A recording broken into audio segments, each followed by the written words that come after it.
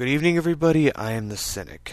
Sandman's recent video, The Tag Team, has hit home with me lately, so I figured I'd take a bit to talk about my own personal experiences for a moment and what my biggest influences were to becoming the man going his own way that I am today.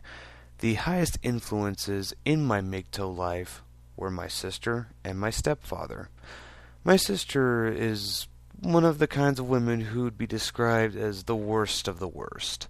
Manipulative, lazy, inconsiderate, uncaring, incompetent, selfish, and worst of all, a mother of three. From an early age, I observed my older sister, since she was the eldest of my siblings. For anonymity, we'll call her D. D wasn't the best of children, even when we were younger. While she did have her redeeming qualities and traits, she was an out-of-control child. Even though we believed in spankings in my family and gave them with impunity, she called Child Protective Services against my parents after they tried to lay a hand on her when she learned about that at school. This resulted in a revolving door of coming back home and going back to foster care for the better part of about 3 years, where her behavior only continued to deteriorate. Disobedience, late nights out, visible disrespect, running away from home, and all manner of things that you'd expect from a child on Maury or Jerry Springer. It got so bad that at the age of 15 my mother couldn't take it anymore and threw her out of the house to go live with my upper-middle-class grandparents in Colorado. We'll come back to her later, but at this point is where I'd like to talk about my stepfather and how he comes into the picture. Now, before we get to my father, it's worth saying that most of my younger years were lived in relative peace and comfort. I was coddled as a child by my mother to the point where I could only cook ramen for myself if I got hungry or make a bowl of cereal. I had a nanny for most everything and didn't face that many challenges that would probably have made me a bit more assertive and outgoing. If it wasn't for my dad, I'm pretty sure I'd be one of those uppity, know-it-all liberal types who never worked a day in his life. Playing chess and watching TV were as active as I got back then. But I digress. My stepdad and I met when I was 9 years old. My first impression of him simply was the word tall, since he towered over me and everyone else in the room. At first I was intimidated. Most of the men I encountered in my life were a bit more tame, though still relatively good people. Where most would speak softly to me and tell me they'd take care of it in pertinence to anything I was doing that would be considered dangerous, my dad had no problem quirking up around and saying, "Let the boy do it himself."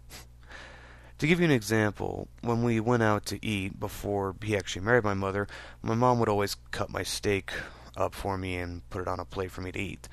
This did always cause me a little bit of discouragement, seeing kids younger than me cutting their own meat while I still had mine cut for me as if I were a toddler, but my dad wouldn't have it. He took both the knife and the steak from my mom and gave them both back to me. After, gave a quick demonstration on how to cut it, and I followed through succinctly. Oddly, my mother was a wreck the entire time, but I didn't care. I was proud and excited to be holding a knife and using it. At that point, I knew the coddling I received before and the challenges I both wanted and dreaded would come. And they did. They sure did. When I was too old for my mother to keep me in line, my father was there to put me back in my place and make me a better person for it. He took me fishing, taught me how to work on cars, how to use a hammer, how to mow lawns, how to clean bathrooms, how to grill, how to catch, scale, disembowel, and cook fish, a bit about economics, ethics, and most importantly, he taught me how to be a man. If I made a mistake, he showed me what I did wrong and helped me clean it up. If I needed help with something or finding something, he either had a trick or a method to get the job done. All of this after he taught me how to cut a steak. Funny, really. I never really thought about the things he taught me until I made this video. But I digress. Fast forwarding to our move to Colorado. Another man who is deserving of mention is my grandfather. He was a kinder and more easygoing man. I've only ever heard him say the word fuck twice in my life, and it would have been a third time if he were alive to see how the Broncos played in the Super Bowl this last season. When we moved here, I lived with my parents and my sister lived with my grandparents. We'd usually go over to my grandparents' house every Sunday for a family get-together. As time went on, I noticed a common theme between the genders within my kin. My grandmother, my mother, and sister would constantly argue and fight over stuff I didn't care about, while my dad, grandpa, and myself would go downstairs and watch TV, and wait for the 3 generations of bitches to tire themselves out.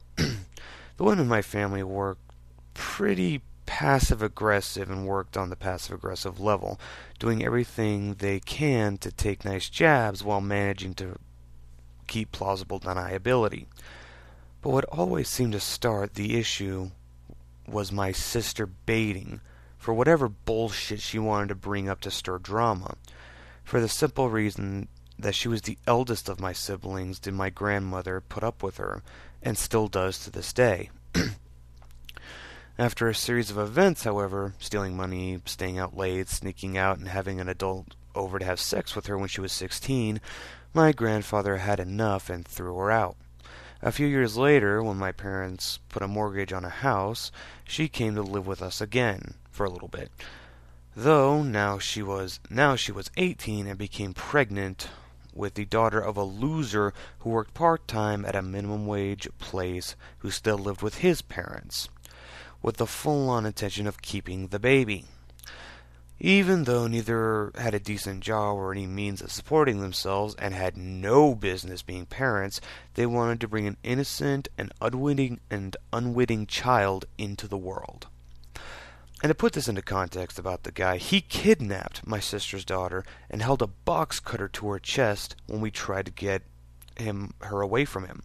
And trust me when I say, I wouldn't have believed it if I hadn't seen it for myself. Through all of the moral lessons I learned through her about being grateful to those who care for you and love you, this was one of the bigger lessons I learned about women from her. When she had a baby, she went to live with my grandmother, and since my grandfather passed away about a year earlier, he wasn't there to set her to face the consequences of her actions. If it wasn't for her daughter, we would never have let her stay here either.